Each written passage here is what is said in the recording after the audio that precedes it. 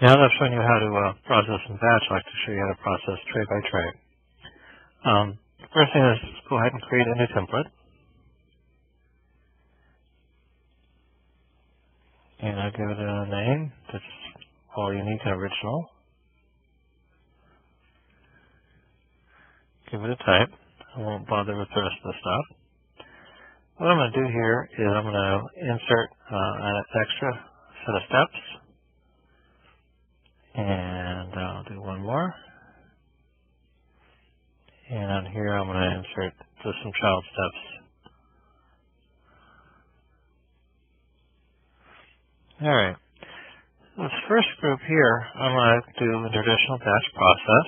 I'm going to just write in batch so I remember what it is. And I'll go to the first step in the tree, because I don't want to do this for everything. I'll just say batch. The second group, I'm going to work by tray and batch. Okay, so I'll do this batch. And I'll also say tray. For the third step here, I'm just going to work in tray mode. The fourth step, I'm just going to say all done. Keep track of stuff. Alright. I'm going to go ahead and release this out.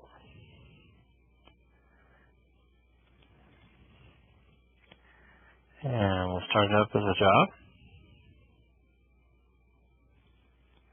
I had a creative file name there. Put in a field name. And I'm going to go ahead and I'm going to say 12 parts. And I'm going to use a tray capacity of 4 parts in the tray. It could be a rack or a sleeve or a panel. Doesn't matter. Visual. I'm going to tell it how many columns I have. So I see a 2 by 2 tray of 4 here. Alright.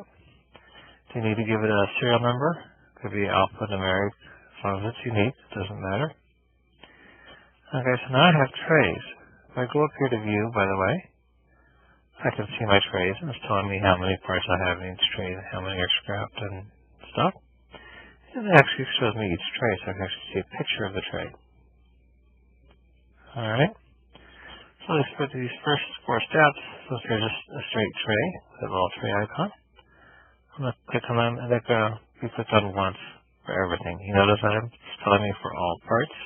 It's giving me a special icon here. It's showing me pictures of trays here, and it's all the trays in the job. Alright.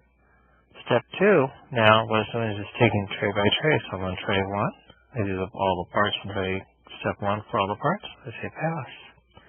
I'm on step 2, perhaps item number 2. I have a problem with. Type in my symptom if it's not there already. And I might scrap that one. And I'll go on and pass. And I'll go on. I'm in tray 2 now. Maybe I'll go on tray 2. And maybe I'll rework a part.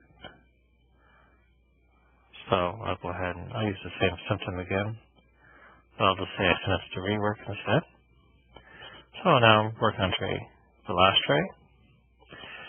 Now I'm working on to 3. And 3 is I'm doing one part at a time. So I'm doing one part in tray 1, one part at a time. You notice that part 2, which I scrapped, is already marked as red, so I'm going to hop over that.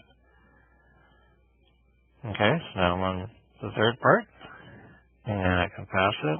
I might have a failure. If I want to throw another monkey wrench into it, I'll throw another failure up there. Sorry, I'm not very original in my names at this point. But it's taking me through part by part. So I basically said tray, but not batch.